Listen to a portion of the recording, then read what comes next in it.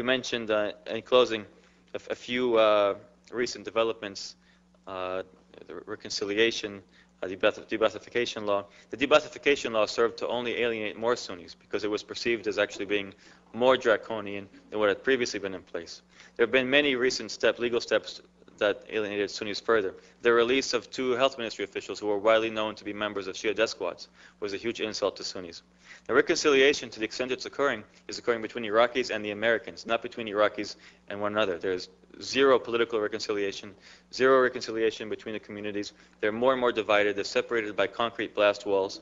And within these communities that are being created, these sort of city-states throughout the country, everything that is essential for life is available there. So we're creating power stations there that are separate from the national power grid. We're creating neighborhood advisory committees, district advisory committees that are separate from the government, sort of independent institutions, further undermining the Iraqi state.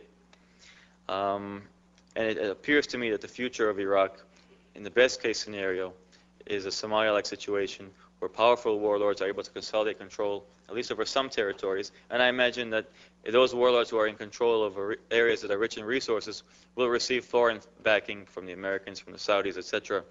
But it's also quite possible that the civil war will be reignited. There's a key flashpoint in East Baghdad, Adhamiyah, where the Abu Hanifa Mosque is, the most important Sunni mosque in Baghdad. Hundreds of thousands of Sunni pilgrims used to go there. Abu Hanifa is a theologian who is sacred to many Sunnis around the world. The Mahdi army has been trying to hit that mosque with mortars for a long time in retaliation for the Samarra attack. It's the last Sunni stronghold in East Baghdad. If that mosque were to fall to Shias, you could see Sunnis throughout the whole region being galvanized. There are many flashpoints, and the violence that we saw last year could really reignite tomorrow. It could happen at any moment.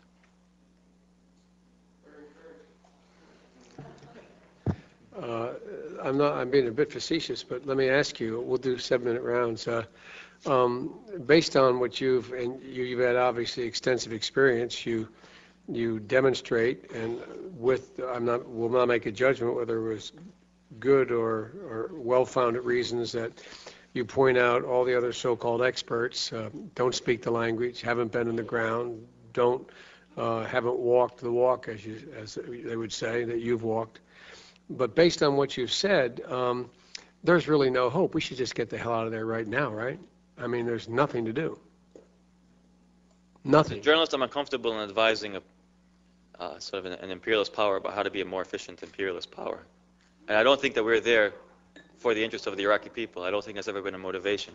However, I have mixed emotions on that issue. Many of my Sunni friends, beginning about a year ago, many of them who were opposed to the Americans, who supported attacking American troops in Iraq, began to go really nervous at the idea of the Americans leaving Iraq, because they knew that they would be massacred. It could be Rwanda the day the Americans leave. Now, the creation of these Sunni militias, the awakening groups, militates against that kind of a massacre of civilians occurring, because now there are actually Sunni safe zones, and thousands of Sunnis from Shia areas are inhabiting territories that are controlled by the Sunni militias. But I do believe that if the Americans were to withdraw, then you would see an increase in violence, at least temporarily, until some sort of equilibrium was reached. But the good news is we wouldn't be imperialist anymore in Iraq, from your perspective. Only elsewhere in the region. Only elsewhere in the region. I mean, there's no. I'm sure glad we invited you. I tell you. There's really there's no positive scenario in Iraq these days. Not every situation Gotcha. is a solution. No, I'm not suggesting there is a solution.